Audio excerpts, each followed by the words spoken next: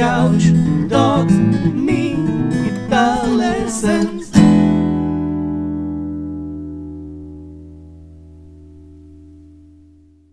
Hey there, LickNRiffers, how you doing? Welcome to another awesome installment of the never-ending fingerstyle rhythm pattern exercises video series designed to make you a better fingerstylist and overall musician. Now, every week we alternate between beginner, intermediate, and advanced lessons, and this week it's time for another advanced lesson. So we're going to walk through 4 awesome exercises and riffs, the last of which will be a Tommy Emmanuel riff, but the first one is also a lot of fun. It goes like this.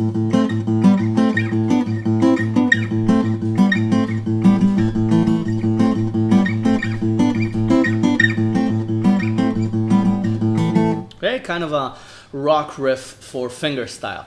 So you start by playing the A string twice, and then you play 5 and 7 on strings 3 and 4. Okay, it's a third outlining an A minor chord. We're going to solo with thirds here. So you start by A and then 5 and 7. Okay, 5 on the 3rd string, 7 on the 4th. Then you do the exact same thing, but with 4 and 5 on the same set of strings. Okay, so A and then 4 and 5 on strings 3 and 4. So you get A, 5 and 7, A, 4 and 5. Then you play A once and 5 and 7 again. Okay, and that concludes the rhythm pattern. A, third, A, third, A, third. And for this riff's purposes, because you can improvise with it, I'll show you how to do it after we learn the riff. So it's 5 and 7, then 4 and 5, then 5 and 7 again. Okay, and then the second bar is the same rhythm pattern with 7 and 9 and 9 and 10. So you play A, 7 and 9, A, 9 and 10, A, 7 and 9. And then you play the first lick again. So you get this.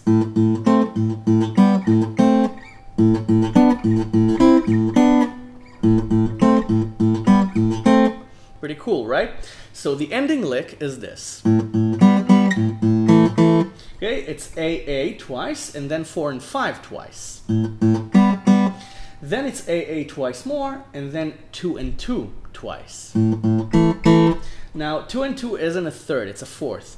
But this is A5, and we're in the key of A minor, so this is the root, and it marks the ending. So A, 4 and 5 twice, A, 2 and 2 twice. That's the ending lick. I also wrote down a variation right here in the tab, at the end of the tab line, and it's this.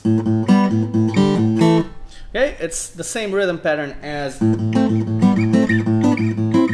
this. It's A and then 4 and 5, A and then 0 and 0, and then A once and then 2 and 2. So it's now 0 and 0 isn't a third as well, it's a fourth. So if you want to play thirds, you can play 2 and 3 and 0 and 2. And this gives you the scale: 0 and 2, 2 and 3, 4 and 5, 5 and 7, 7 and 9, 9 and 10, 10 and 12. Okay, and if you want to go on, it's 12 and 13, 14 and 15, and so on, repeating the same pattern. So, this gives you a lot of space for improv. You can mix and match the rhythm patterns. You can play A and then a third twice, and then A and a third twice.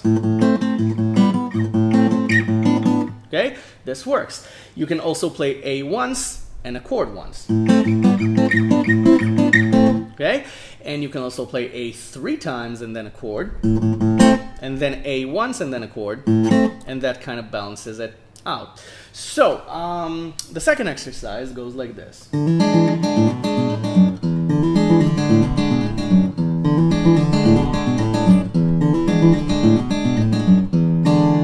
Okay, this is kind of a fretting hand exercise, and this chord is E7, 9, or E dominant 9. It's this, but in a different position. So this exercise is based on playing the bass solo with your middle finger.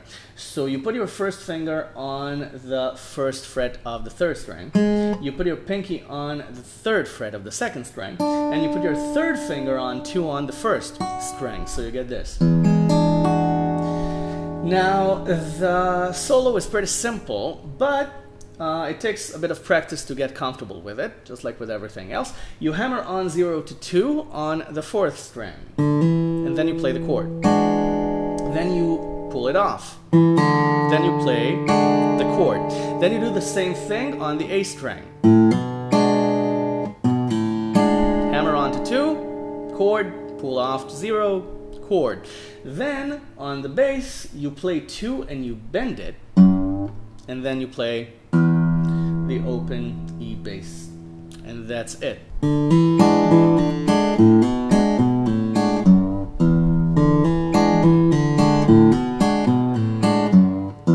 Okay, this is kind of a neat chord to play, and when you play it up to speed, a lot of people will go, what are you doing there with that weird chord, and why is your middle finger playing the solo?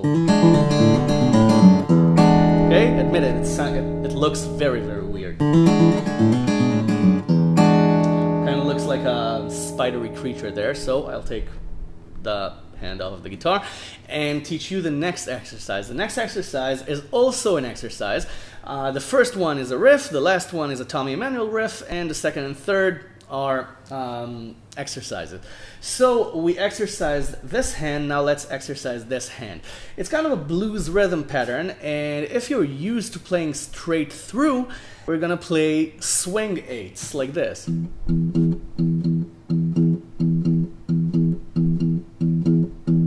Okay, now the exercise would be adding chords to this.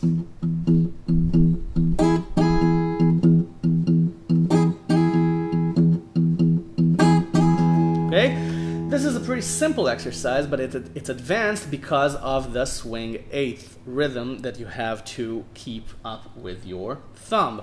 And if you palm mute it, then you have to keep these notes open. So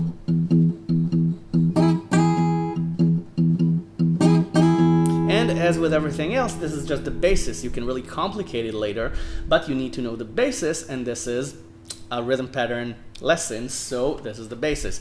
You play the open E bass, you know, like so. I don't need to explain it. Bum, ba, bum, ba, bum, ba, bum, ba, bum, ba, bum, ba, bum. Now you think about it as 1 and 2 and 3 and 4 and 1.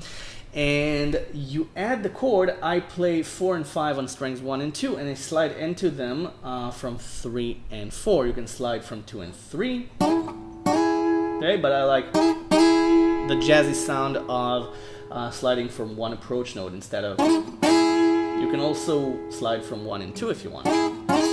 Sounds cool too. So it's bass and 2 and 3 and then on the 4 you play the chord. So it's 1 and 2 and 3 and 4. The chord is on the 4, and then the next chord is on the next end. So you play the chord with the bass note, and then right away you play the first bass note, the first beat of the next bar. So it's... Got it? It's chord with bass, and then the bass starting the next bar. So this is the part where it gets confusing for some, because you tend to focus on the chord you're playing, on the high notes. And here you have to focus on the bass.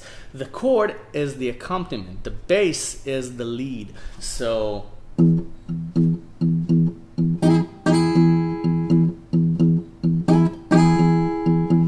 Can you tell that the bass is the strong part here? That's the lead part. So the chord is the accompaniment. So that's how you need to treat it. And you can also play a chord with the first note, the very, very first note. The rest of it will be like I just showed you. So you can do this. You can keep the chord ringing.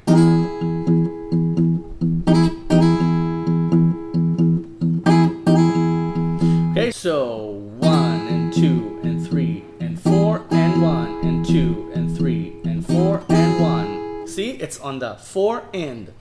So that's the best explanation I can give. It's a simple rhythm pattern, but sometimes something simple is the hardest one to play. So now we've arrived at the fourth exercise for this lesson, which is the main riff of Tommy Emmanuel's Lewis and Clark. It sounds like this.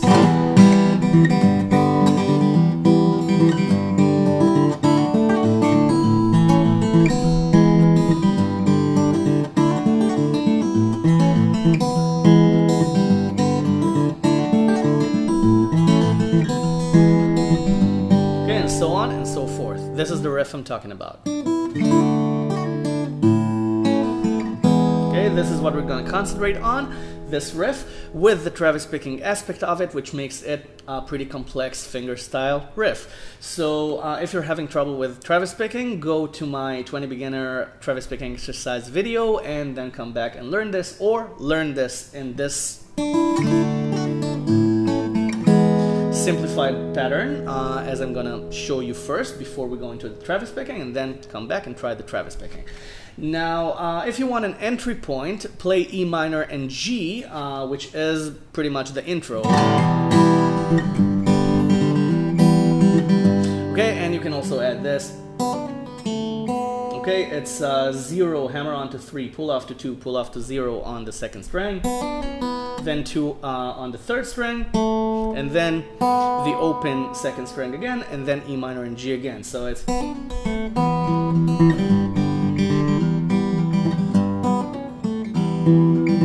Okay, so if you want to play the intro, that's the intro.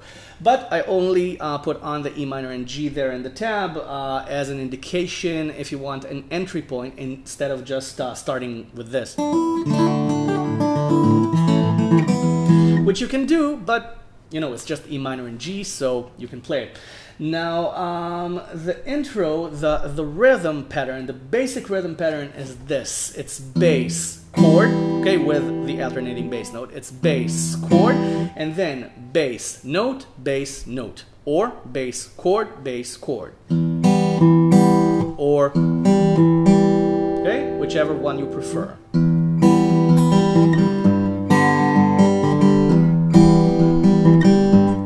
Okay, so this is the pattern that you're looking to keep when you play the licks. So bass, chord, bass note, bass, chord, bass note, bass, chord, bass note, okay, and so on and so forth.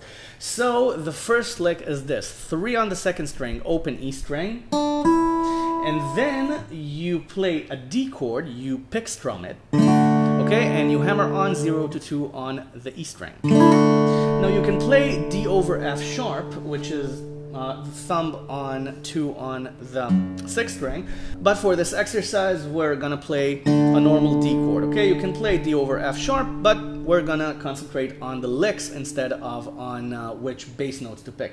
So it's, and then you have another bass note, and then right away you play, which is 3 pull off to 2 pull off to 0 on the first string. Okay, the intro had it on the second string. This time it's on the E string inside a D chord. And then 3 on the second string, and then the open E string again, and right away you play A. So it's... Okay, and then you have the pattern, which begins with bass, chord. Remember? So it's...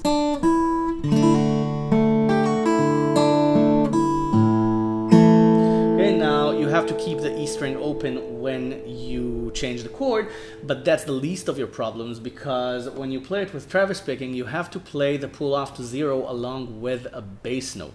So, hey, got it? With a bass note. That's where it gets complicated, because the lick begins on an off beat.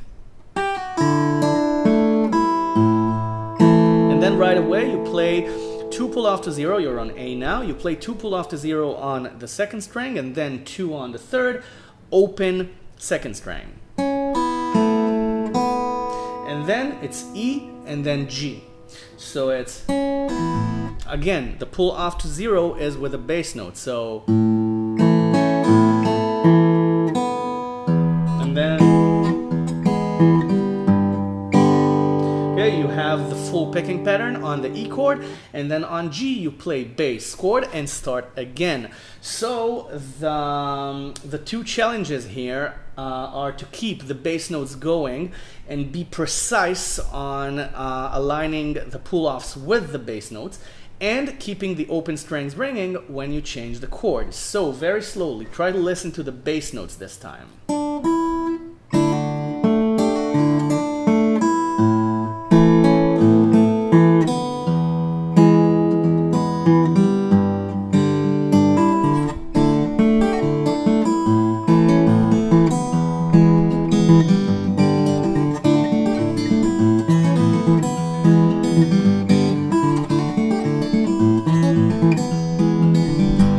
So do what I just did, play it very, very slowly until you can feel comfortable to build it up to speed.